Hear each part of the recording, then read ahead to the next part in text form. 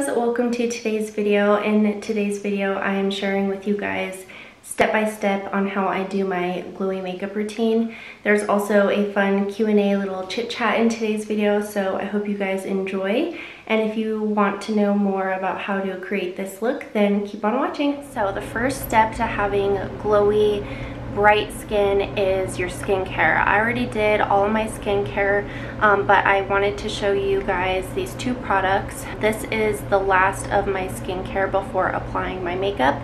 So I go ahead and go in with the ALGENIST, I don't know if I'm saying that right, ALGENIST Algae Niacinamide Moisture Veil, and this stuff leaves your skin so glowy. You just need a few drops. I usually do like 2 or 3, and you can see that it has like a little bit of a sheen to it, a little bit of a glow. So I just put this all over my face,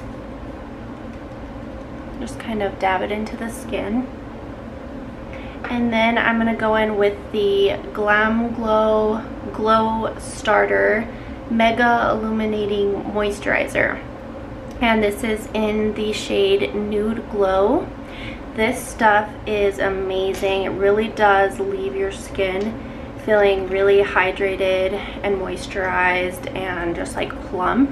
And you can see it also has like a little bit of a sheen to it. I don't want to say like sparkle because it definitely doesn't have like glitter or anything like that, so it's really nice. It just has like a little bit of a glow to it. So for foundation, I have been loving the Best Skin Ever by Sephora collection, and I always use a damp beauty blender because to me it just applies it better than a brush. And you just need a little bit of this. A little goes a very long way. And I am in the shade N26, and this stuff seriously does look like your skin, but better. It doesn't look cakey, it doesn't look heavy on the skin, it's just really, really natural. Let's go ahead and get into the Q&A as we do our makeup. I've never done anything like this before, so hopefully this video isn't like an hour long. I asked you guys over on Instagram some questions that you guys wanted to know, so I'm going to answer them now. I'm going to go in with the CC Screen, and this is my favorite product. I've been using this for probably almost a year now, and I still have this tube, which is pretty full. So I am in the shade 215N, and it is a little bit lighter, so I kind of use this in places where I would use my concealer, so under the eyes, and then places where I want it to be a little bit brighter. Alright, so first question is tips to get started with a channel and challenges. My best tip would be just go for it. Don't worry about what anyone thinks. I wanted to start a YouTube channel for the longest time. Like honestly, since I was in high school, I would think about it, but I let my fears get in the way. I worried a lot about what people thought about me, and I was just worried that I was gonna get made fun of.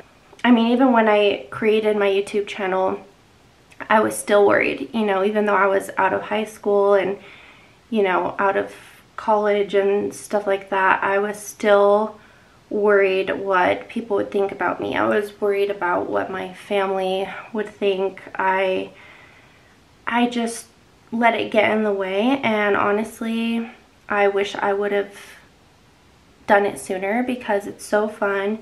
And what I love most about it is it's like a documentation of your life. You can go back and look at videos, and now that I have Beckham, I like to go back and look at videos of, you know, him when he was a baby, and it's just so fun to document that. So, you know, my tip is just do it. Don't worry about what anyone thinks. Don't worry if you're going to be good at it or bad at it, because, you know, chances are you're not going to be the best when you first start, because, you know, I mean, you might be. I know I wasn't. I know most people aren't. And you just can't let that fear get in the way. You can't let what other people think about you get in the way. Just do it for yourself, and it's so much fun. For challenges that I come across, I would definitely say making time. I wish I had more time for it. I would like to put out 2 to 3 videos a week, but you know, my schedule just doesn't allow me to do that. I'm gonna go in with contour, and I want to talk about this product really quick. So I know for the longest time this was sold out. It's the Charlotte Tilbury contour wand, and this is in the shade medium deep. I found this on the actual Charlotte Tilbury website, and this is my favorite product I've probably ever owned. I am obsessed with this product. It has totally changed the game of contouring. I was never great at contouring, but I feel like this has made it a lot easier. So really quick, I just put some on my forehead, and this stuff is so blendable, so it's okay if you add a little bit too much, because I know it's kind of easy. And I just go down the nose, and I will give you a warning. I look crazy after I apply this, but once you put all your other makeup and blend everything out, it looks so good.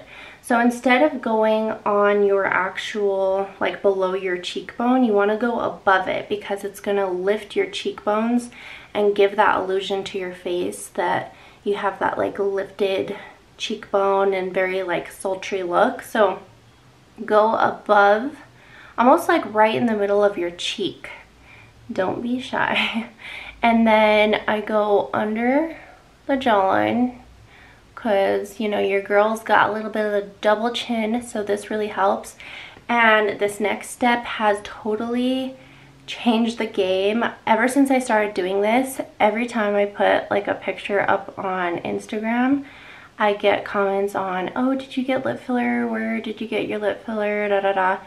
And it's not that I just recently got lip filler, it's that I am contouring my lips. So like I told you, gonna look so crazy. I look like a maniac, but it's fine.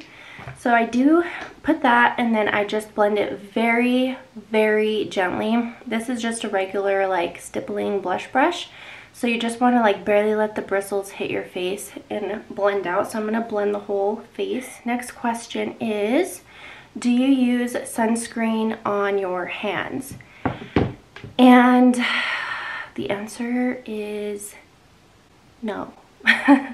I mean, sometimes I do. I guess if I'm putting it on my face, or like if I'm at the pool, I put it on, but I need to keep some in my bag with me, or even in my car, because your hands are one of the first places on your body to show age, and especially like when you're driving, your hands are like directly in the sun. So I know it's so important to be putting sunscreen all over your body, not just your face. So I want to get better at that. I'm really bad at sunscreen on my hands. I feel like I'm good at putting sunscreen on my face, my neck, and my body. I'm pretty decent, but I need to get better at that. That's definitely one of my goals, is to get better at that, because it's so important to use sunscreen. Can't stress that enough. Next question is your thoughts on Botox. I want to get my forehead and my eyelids done, if that's a thing. LOL. So my thoughts on Botox.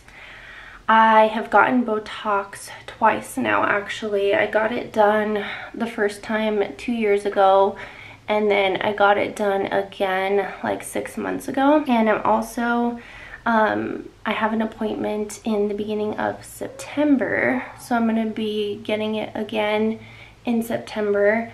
But my thoughts on it is, I love it. I do know how people can, you know, get a little crazy with it and get carried away and just keep doing it. But I think if you start off slow, and if you start off just a little bit at a time, I think it's fine. I only get Botox on my forehead. I used to have these 2 lines right here that were pretty bad, which is definitely genetics. It's hereditary because almost everyone in my family has it. So I got my forehead done, which I absolutely loved. Not only did I see a difference in wrinkles, but just my skin in general. I feel like it cleared up my forehead. It cleared up any like texture that I have. I loved it so much, but I need to go again. So I have my appointment in the beginning of September.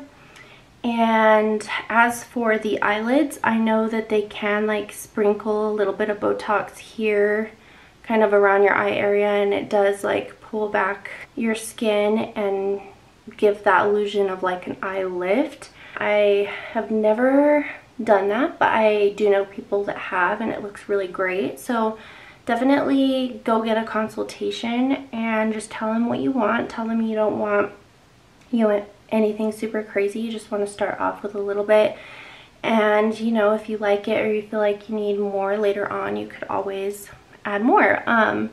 But as for Botox fillers, I think it's totally your choice. If it's something that, you know, you would feel more confident about after getting that done, then do it. I mean, do what makes you feel happy, and don't give a crap what anyone says. For lips, I get half syringes of filler, and I go about every 6 to 8 months. The injector that I go to, she tells me that I should be going a little bit sooner than 6 to 8 months in order for your body to kind of hold in the filler. So I want to try, you know, going a little bit sooner. Time flies and it just gets away from me. So whenever I go back in September, I'm getting a half syringe of filler, and then I'm getting a little bit of Botox on my forehead. That's all I do for now. Maybe later on as I start to age, I will feel like I need to add more. For now, that's all I do.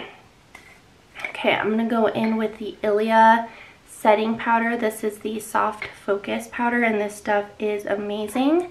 I just use a Sephora brush, and I just apply this under my eyes, anywhere where I want there to be a little bit of a highlight, and also just kind of, it mattifies the skin, but it doesn't mattify it to the point where it like takes the glow away.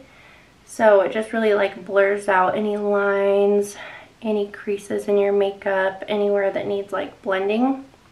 Next question is, where have you been, girl? So I have been a little MIA from YouTube for a couple weeks, it might even be a month. So I try to put out at least 1 video a week. That's like my goal. If I could do 2 videos a week, that's like the best, but at least 1 video with my busy schedule. But I actually was sick. I was sick for over 2 weeks, almost like 3 weeks.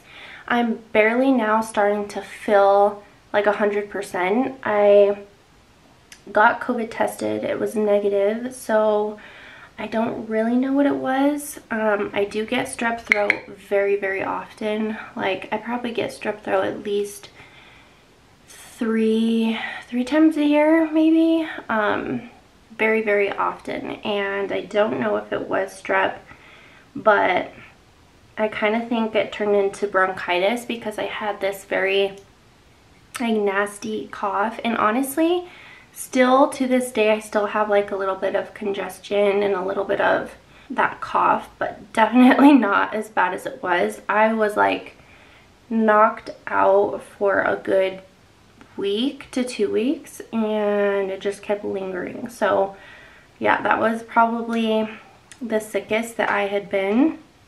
And then I ended up getting a really, really bad migraine that lasted for a while as well. So I just feel like my health was just kind of going downhill really fast, and I needed to take care of that before, you know, I started recording videos. And yeah, this is actually the first time in a while that I've felt like myself.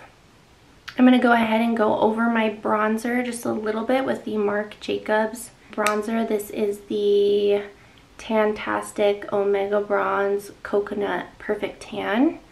So I just go over it a little bit just to kind of set it and like blend it a little bit so it doesn't look so crazy. Next, I'm going to do eyebrows. So I start off by brushing them out. So brush those babies up. And then I'm gonna go in with the Glossier Brow Flick. And this stuff is my favorite. I love it so, so much. And you could just do like little hair strokes like that. And I kind of don't go in any particular crazy step. I just go with my brow hairs. Sorry, I'm blocking the cam. This is the Anastasia Clear Brow Gel. And I just brush them up. For eyeshadow, I just go ahead and go in with the I Love Bloom Sephora Collection eye palette. And I just use a mixture of this middle brown color and like this shimmery one. And I just go all over the lid. Okay, let's get back to the questions. Okay, have you or would you ever have plastic surgery? No, I have never had plastic surgery. And would I? Yes, I would. And I do want to get my boobs done. I don't really hate my boobs. I wouldn't say it's like crazy insecurity or anything like that, but they definitely used to be more perky before I had a baby. So I definitely wouldn't go like huge or anything like that. I would keep them very, very natural, but just like lifted, you know? So that's the only kind of plastic surgery that I would have. I'm not against it. Like I said, with filler and Botox, I think if it makes you happy, then do it. I mean, life is too short to be, you know, unhappy about something that, you know, you look at every day in the mirror, you know? So, I just take an angled brush and I just take this dark color mixed with this one over here, and I just make like a winged liner. And it's okay if you don't do this perfect because we're gonna blend it out. And I suck at wing liner, and this is why I do it this way, is because it's easier, and if you mess up, it's totally fine. So you can see it's not perfect, but I just take that same brush that I was using and I just blend out. I don't really go too crazy with mascara, but I love this one. It's the Tarte Lights Camera Lashes. This is just a mini one. I need to get the full-sized one because I really do love this mascara. You guys hear me talk about this blush all the time. It's the Cloud Paint by Glossier. My favorite shade is in the color Puff. What is your biggest pet peeve? My biggest pet peeve is liars. People who lie, just people that can't be straight up with you. Whether, you know, I don't know why or what it is, but these days everyone is just like very sensitive. I mean, that sounds a little harsh, but I like when people are straight up.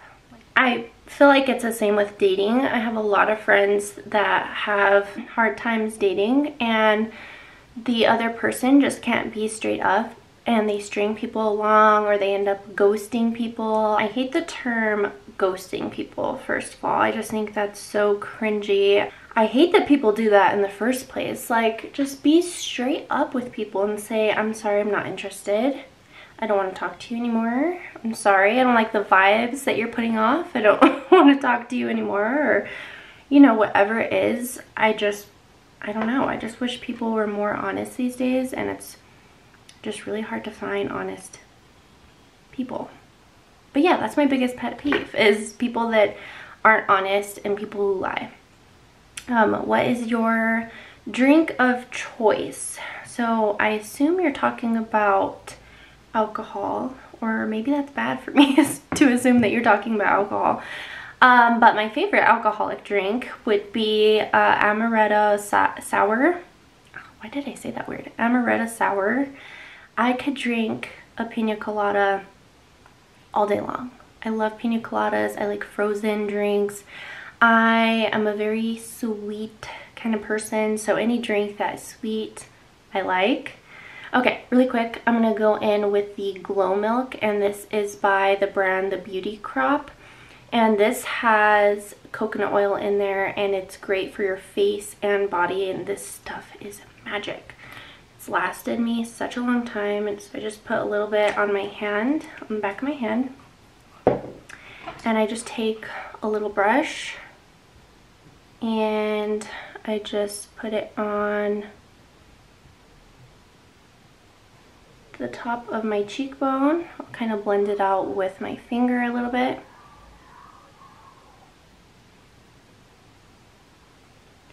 Just blend it out.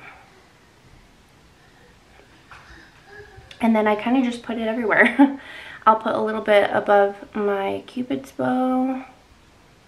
I'll put a little bit on the tip of my nose and a little bit down the bridge of my nose. AJ's watching Beckham right now while I film this, so. Mama's doing a makeup video. Makeup. Hey, it's lipstick. Oh, thank you. I did need that next. So my other drink of choice that is not alcohol would be coffee, tea. I love matcha, chai tea, pretty much any kind of tea, hot tea, chamomile tea, yeah, coffee, water. I don't drink soda. I don't really drink any like carbonated drinks. I love kombucha. This has been one of my favorite lip combos. I go in with the Charlotte Tilbury lip liner in Iconic Nude, and then I put the Lifter Gloss, which is like a Kim Kardashian lip gloss dupe, and this is in the shade Ice. It's just like a clear color that has like a little bit of a shimmer, so it just really looks like your lips are super plump. Last question that I'm gonna answer is, what's the hardest part of having a baby slash toddler? I would say the hardest part about having a kid, baby, toddler in general, would be when you're sick and all you want to do is rest and you can't, because babies, toddlers are very, very needy. So that's definitely the hardest part about having a baby, is just needing to rest when you're sick or you're just tired, not feeling good, and you can't because you have to take care of them all the time. So that's really hard. Luckily, my family is amazing and they help so much. When I was sick a few weeks ago, my mom took Beckham, my aunt took Beckham, and they helped out so much. I feel like anytime I'm not feeling good or I'm sick, they're always there to help. So yeah, it really helps having like family, or if you have friends that could help out. Yeah, it's like a lifesaver when you have someone to help. So if I'm going out, I add this step in as well. I just take any kind of like bronzy, glowy kind of palette or bronzer. This one is my favorite. I think it was limited edition. But yeah, this is the Bretman Rock Babe in Paradise palette, and I like to go in with this shade. It's called Shady Bitch. And I just take any old kind of brush and I just add this to my shoulders, and then I'll add a little bit to my décolleté, and it just really gives you that bronzy tan look, and I absolutely love it. So yeah, this is the finished look. Really glowy and natural, not too crazy or heavy. I'll see if I can get it in like more of the natural light.